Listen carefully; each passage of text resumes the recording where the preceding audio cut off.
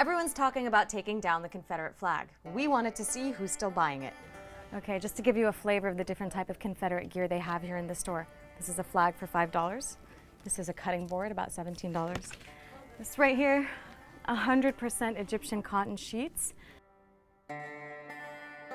This is Joel, a loyal customer and the only guy in the strip mall willing to talk to us. What does this flag represent to you? My heritage. In 1861, South Carolina was the first state to stand up for its own rights.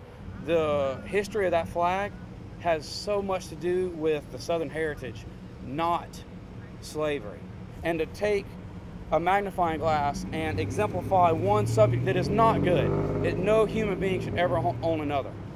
But to say that the entire culture and our heritage was wrong for 1% of what went on is just really sad. At a tourist area close to where slaves were once auctioned, everyone had an opinion. What does this flag represent to you? I would say insubordination. It's like a symbol of hate, I guess, to me. I mean, for what it means and what it stands for. I mean, why does it fly higher than the American flag? That's my opinion, but. Let's just say pride. Prejudice or pride? The past.